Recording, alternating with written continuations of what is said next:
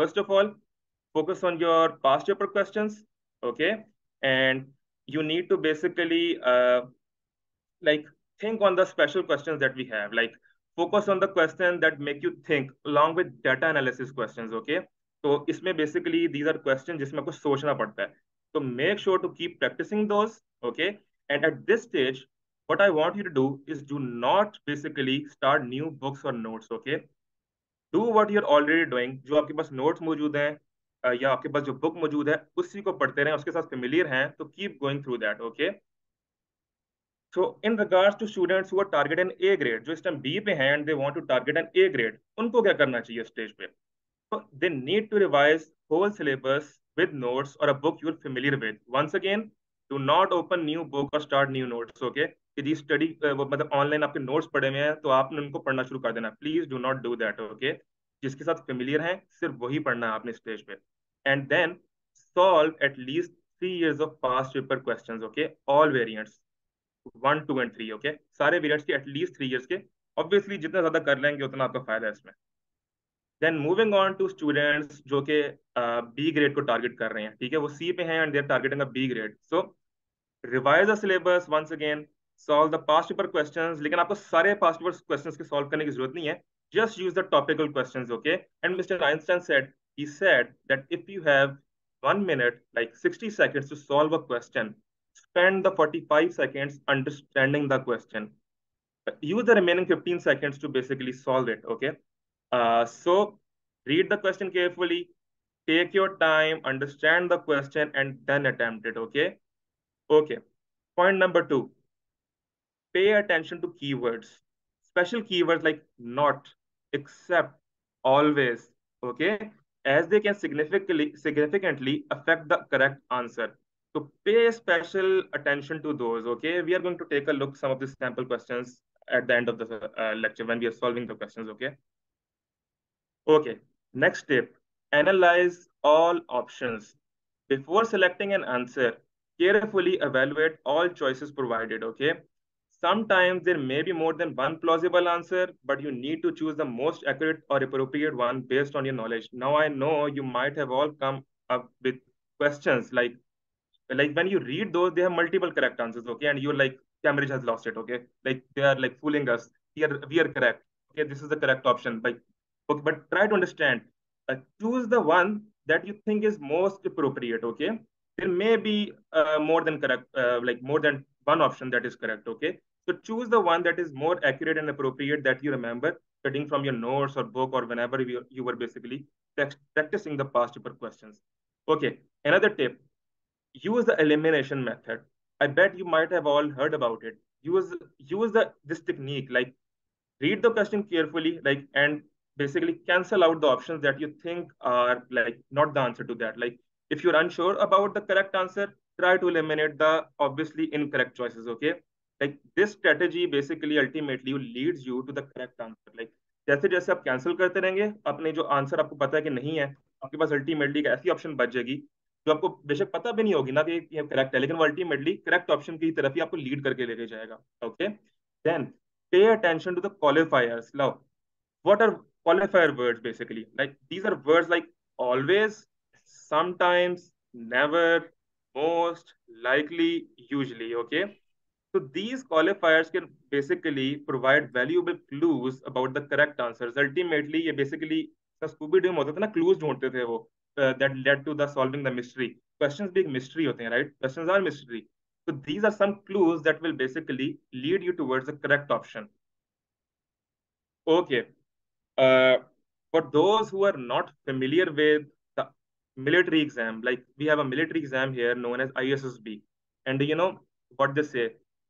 Basically, they say go with your instincts. Like, जो आपको the first answer that you give is most probably the correct one. Okay. So the tip that I'm giving you right here is basically do not change the answers without a good reason. Like generally, it is best to stick with your initial answers unless you have compelling reason to change it. Like uh, the military example that I gave you basically comes from the research. Basically, research shows that initial instincts are often correct, and changing answers frequently leads you to more mistakes. And obviously, other than that, it causes diversion, and then there are issues with time management. Obviously, that is the next tip I'm coming to. Okay, try to manage your time. Uh, in in IGCSE, you have 45 minutes to solve the question. That is different for GCE, and then AS level obviously has different time. So try to manage the time properly. Keep track of the time during the exam to ensure that you have enough time to answer all questions. Like if you encounter a challenging question, it is better that you move on and return to it later. Okay, so leave questions that you find difficult. You can always come back to those when you're done with the solving the easy one. Like obviously, if you are sure of something, obviously you're going to get marks out of it. Like so, spend most of the time doing those questions. Okay, come to the questions that you have issues with later on. Okay, and the kernel of all tips: believe in yourself.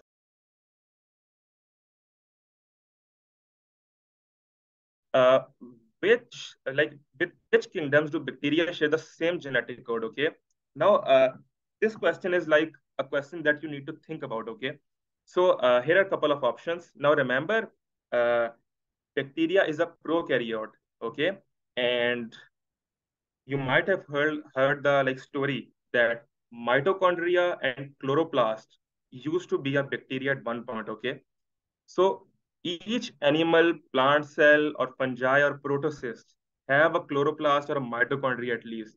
So what do you think is going to be the answer to that? Obviously, the answer is going to be A. Animal has a mitochondria, so obviously it shares a genetic code with the bacteria. Plant has both, so once again, it has a genetic code similar to bacteria. Then fungi has a mitochondria. Once again, it shares the genetic code with the bacteria. And protocyst, it has both mitochondria and as well as chloroplast. Okay, so the answer was A. Now moving on to the next question. Okay, time starts now. Start thinking, guys. Moving on to the answer. It's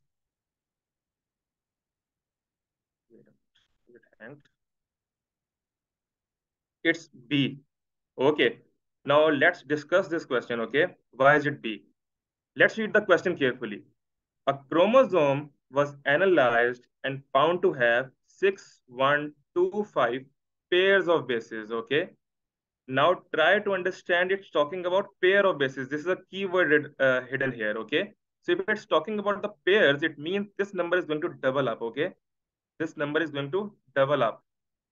Then the second part of this question, the type of each base was identified and 2, 3, 4, 5 of bases were G. So you all know that uh, G and C go together and A and T go together, okay? So the question was, how many of these bases in this chromosome were T? So first of all, double this number, okay? Which is going to be 12,250, okay? So if you have G, it is quite obvious that the C will be also the same as G, okay? So double this number up and minus it by 6, the total number that you found out, okay? That was 12,250. And from that, obviously, you can half it up and come up with this number ultimately, okay? Now moving on to the next question. Okay, uh, guys, go ahead and solve this question. It's A. So how did we come up with this answer? Uh, Basically, take a look at here. A food label is from a packet of cereal. The label can help someone who is concerned about their diet, okay? Uh, and then this is the basically nutrition value, and this is basically a typical value of 100 grams, okay? So the values that you're seeing is present in the 100 grams of this food, okay?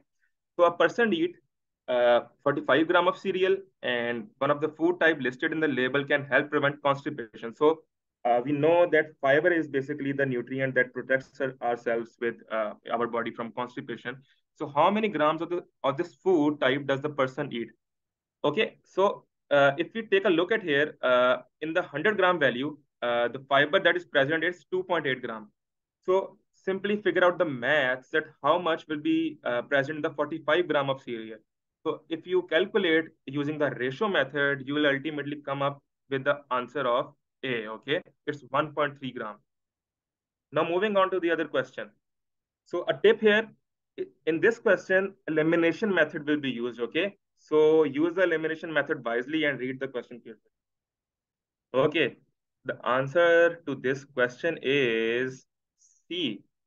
So how is it C? Let's take a look at that. So the diagram basically shows an experiment to investigate the balance between respiration and photosynthesis. Okay, so we all know that respiration takes place at night in the plants when there is dark, and photosynthesis takes place during the daylight. Okay, so we have to basically find a balance between both. So in which test tube are photosynthesis and respiration taking place at the same time?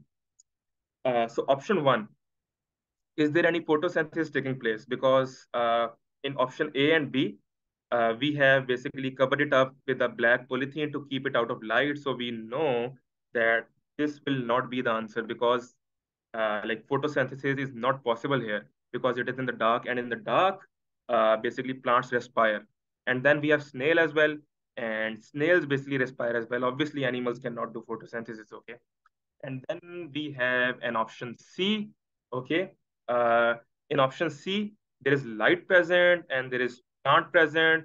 And uh, we know that photosynthesis can take place in the light. And if you like make it darker, respiration can also take place. Okay. So C is a possibility. A and B are cancelled out. But however, we have to take a look at option D as well.